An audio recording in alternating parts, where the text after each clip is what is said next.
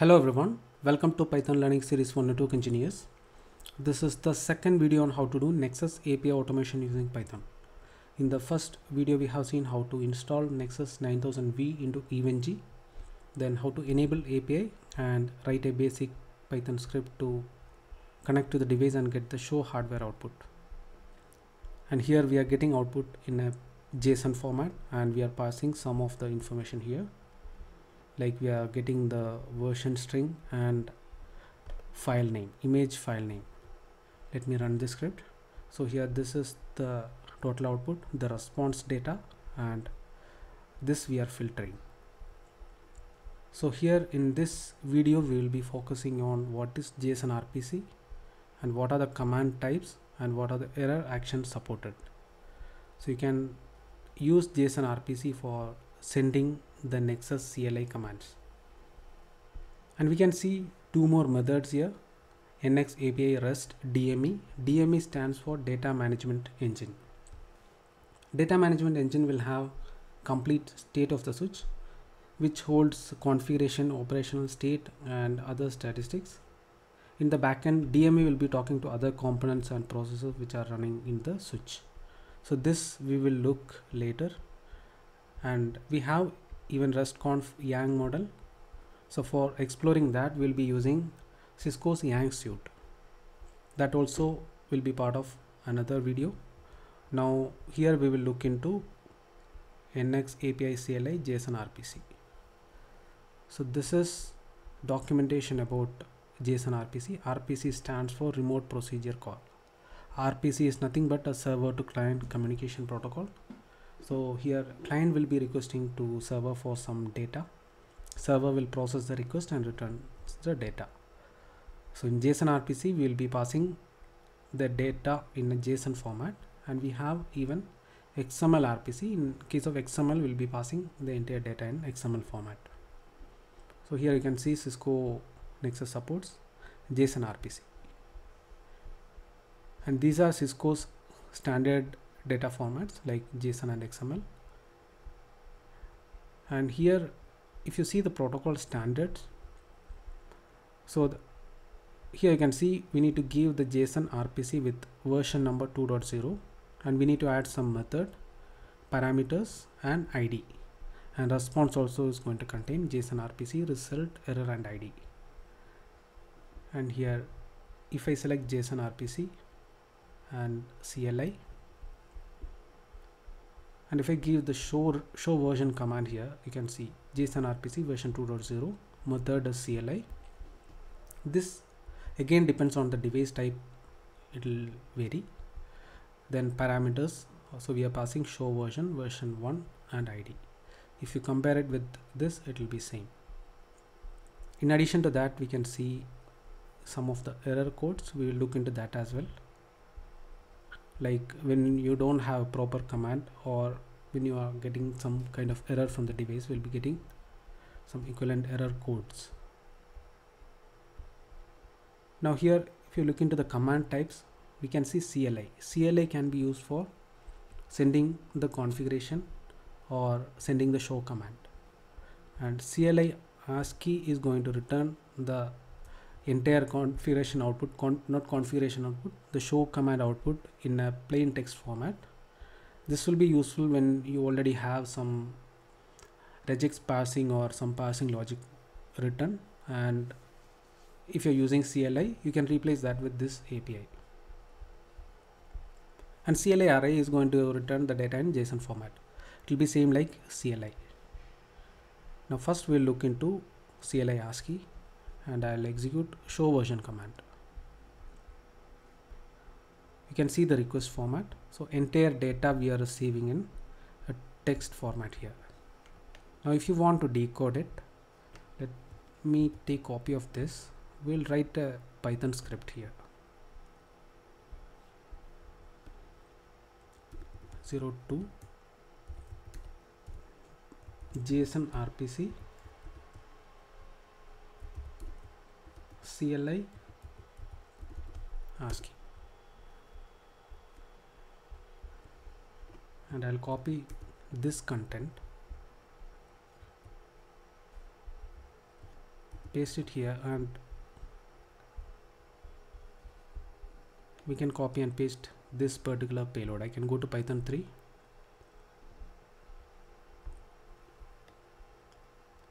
take copy of this particular payload,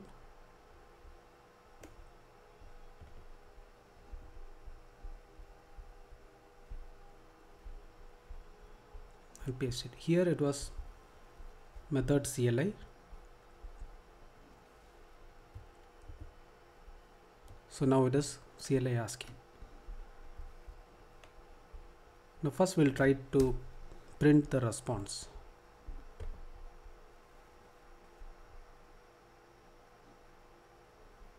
So we are receiving the complete output, and you can see here we have /in everywhere.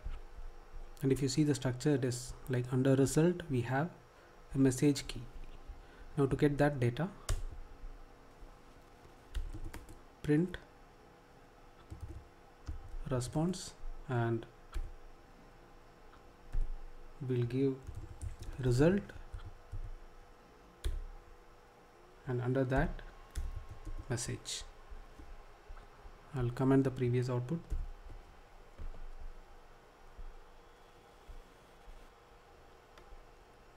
So here now we are getting the exact show version output. If you replace with any other command, we'll be getting it in same format. And all the show commands you can explore from command reference.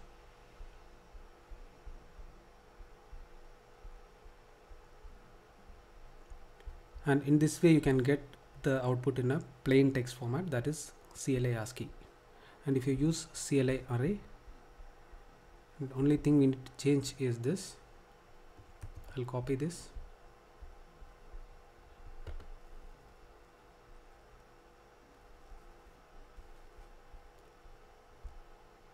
and we can just replace this.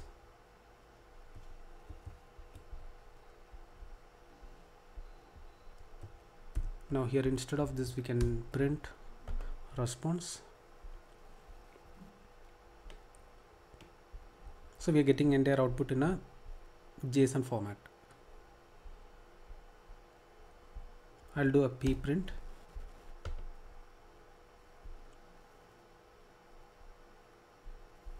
Now from here we can parse any of the configuration data. The structure is going to be same as what we have seen here. So here also we should be able to see the show version command. Now that is CLI array. Now we'll look into CLI. CLI we can use for sending configuration or show command. For example, if I send show version using CLI, you can see here now method is CLI. I'll send it. So I'm getting the data in JSON format, and if I want to send any configuration, I can send that as well. I already have configuration here. I'll be showing this configuration with multiple options like multiple error actions. Here we have stop on error, continue on error, rollback on error. The default action is going to be stop on error. So I'll put this config, and you can see it is automatically framing the config below. And before configuring it, we will verify the switch config. So E1/2 I'm going to configure. So I'll give show run interface E1/2. So currently we don't have any config available. So let me try sending this config.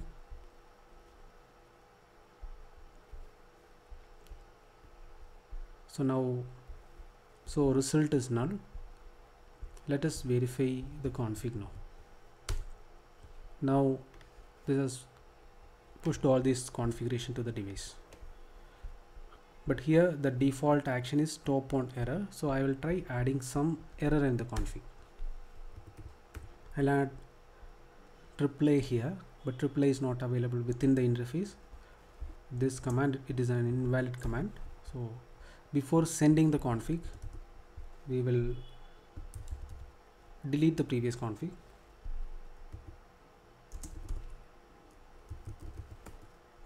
Default interface Ethernet 1/2. Now we don't have any config, so let's try sending it. So this will stop the command execution if we find any error.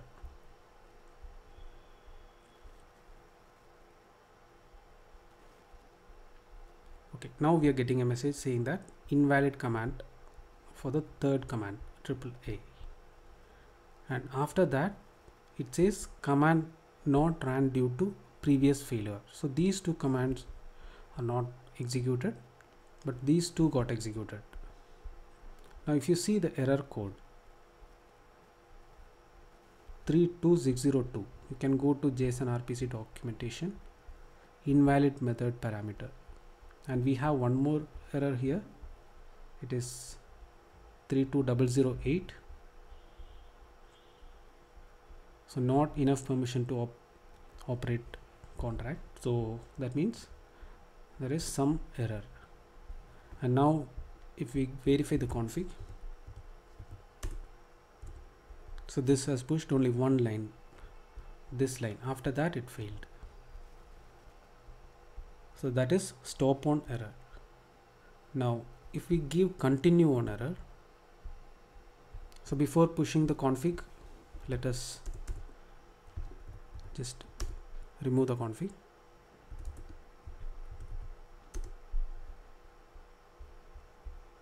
We'll try sending the config now. See, for the line 4 and 5 we are getting null. Only for line 3 we are getting 32602, and 1 and 2 also successful. Now if we verify the config, this has pushed all the config except this 𝗏𝗏, which is an invalid command. Now we will see rollback on error. If it is rollback on error, it will roll back the entire configuration.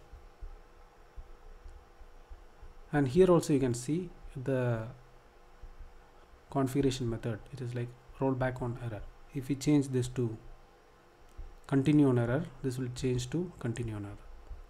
So we'll try to execute this from even Python script. Now I'll change to rollback on error, and I'll erase the config from the interface. Now we'll try running this.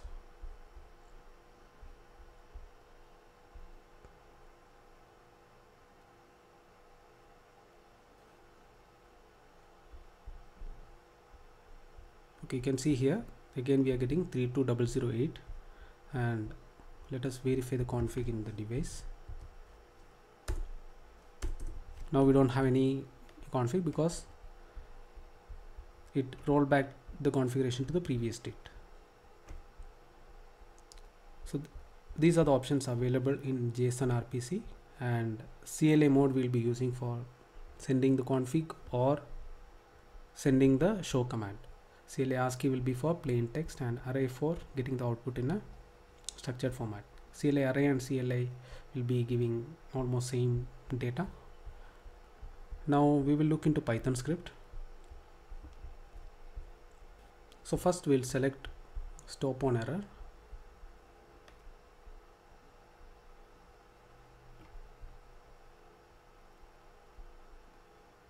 We can go to Python and copy the payload. It will be same.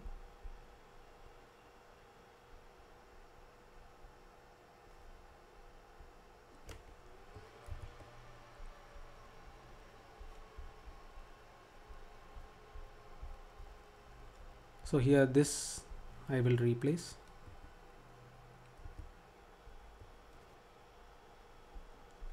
and this will have stop on error.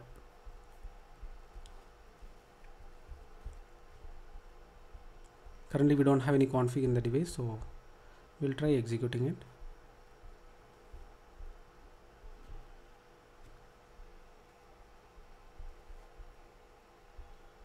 And here what we'll do, instead of adding this as JSON, we will put here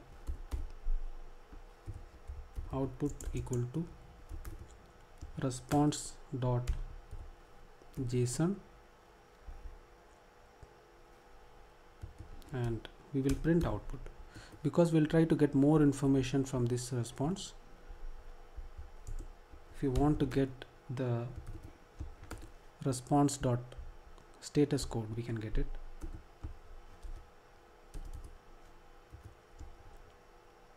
Response dot status code. We'll try getting even the status code of this particular request. So let us try running this. So here you can see I'm getting 500 error from the device, the status code. Because of this line I'm getting 500, and ID 1 and 2 is successful, and 3 is having 32602, and these two did not get executed in the device. You can see here. And now we will try continue on error. So only thing what we need to do is we need to replace this with continue on error. So I will press Ctrl R in Python, PyCharm, and I'll give stop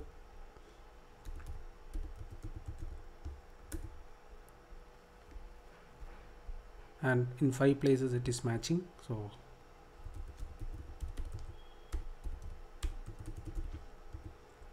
I'll give continue on error, and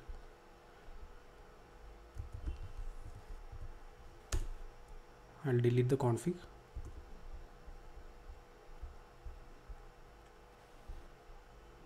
I'll give replace all. Now let us try running this. Now error code has changed to 400, but all the commands got executed except AAA, and so now this got executed. I'll remove the config again, and this time we will replace continue on error with rollback.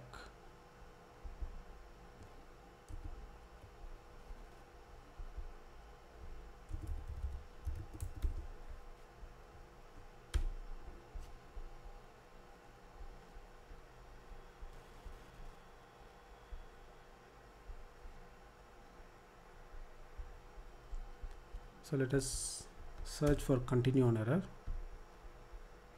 Yeah, this has replaced all the continue on error with rollback on error. So we'll try running this.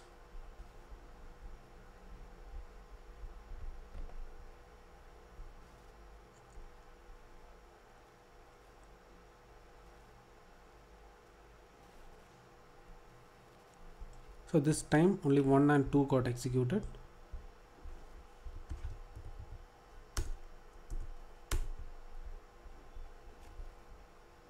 And after that this roll back the config, and error code what we are getting is 500. I hope this video was helpful for you to understand what is JSON-RPC and how to initiate configuration, and what are the configuration options available here in the device, the command type and error actions. Thanks for watching. See you in the next video.